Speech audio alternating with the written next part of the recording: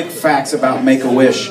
The Make-A-Wish Foundation, as you guys probably know, they grant wishes to children with life-threatening medical conditions and to enrich the human experience with hope, strength, and joy. It's a pretty amazing organization.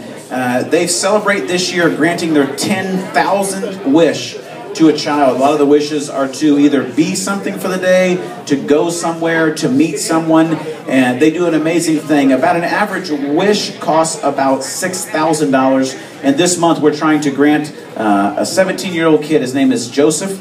He has leukemia, and he'd like to go to Hawaii so he could scuba dive and golf. And he was with us Saturday night at an event we hosted. Last year, Joseph missed his entire senior year of high school at Roncalli, and he's well enough to go back to high school to finish his senior year this year.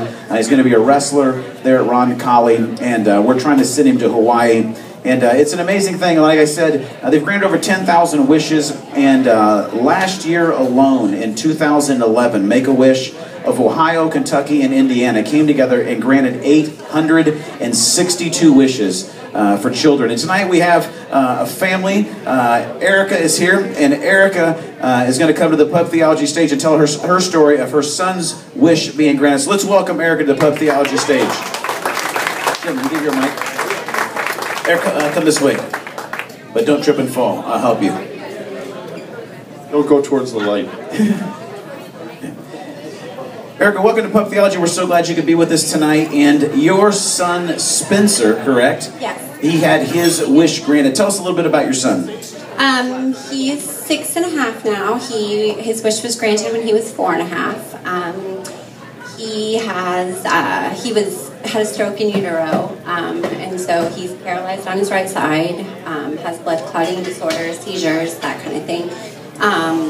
And he wished more than anything in the world to meet B.B. King. B.B. King, the guitar player B.B. King? Yes. So tell us, how does your 4.5-year-old son, how does he develop a love affair for B.B. King? I want to hear this story. I had one CD, and I used to dance with him every night to Come Rain or Come Shine.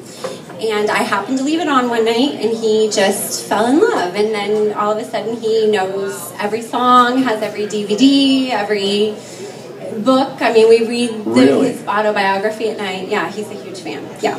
I love it. Yeah, he's actually, it's the first time anyone's ever wished to meet B.B. King. Really? So this was a pretty big deal. So tell us about how that all came about. You contacted Make-A-Wish, they contacted you. How does that happen when you're a part of the Make-A-Wish Foundation?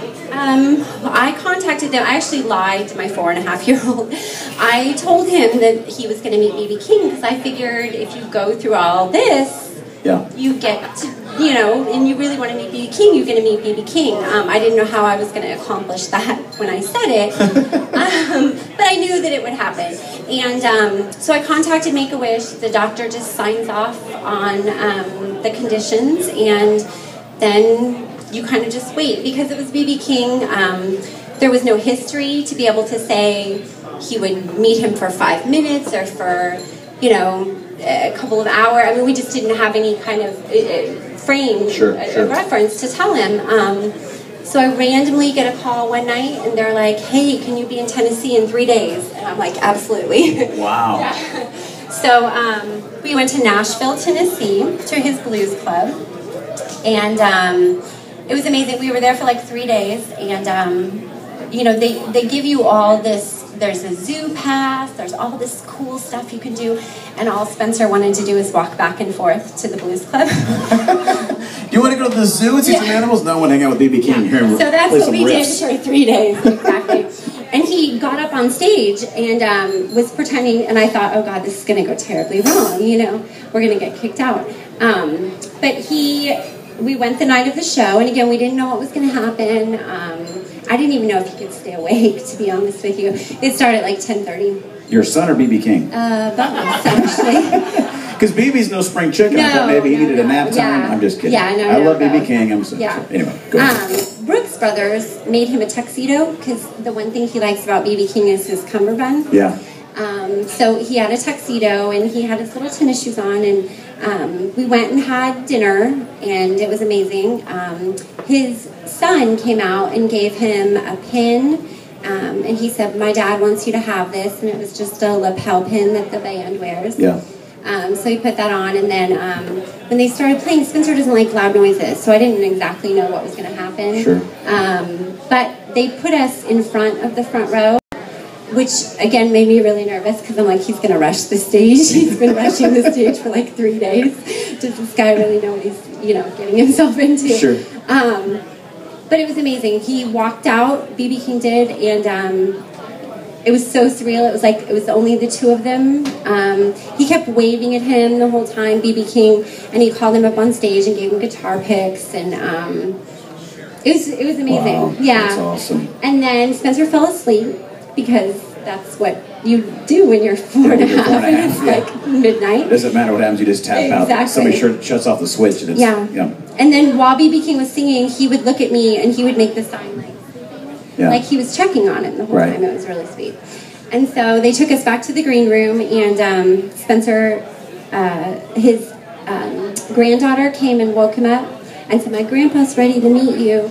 And so Spencer's face obviously lit up, and we went up on stage, and they held hands and talked, and it was so cute. How many are glad to learn that little tidbit? It is. Let me go back to the text questions that have come this evening. Yes. How does someone keep faith when they're so sick, or keep faith or hope?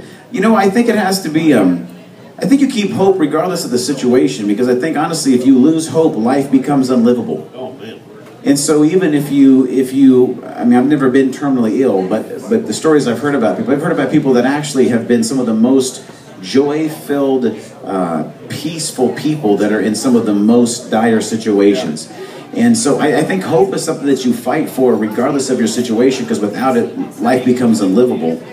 And I think the faith piece, when you're sick like that, I think so much when we have something where we're sick or we're having a struggle in this life, when you're connected with faith, I think it helps you tie into the fact that no matter how poorly or terrible things go in this life, if you're connected to a faith in Christ, you know that, if 70 years or even 70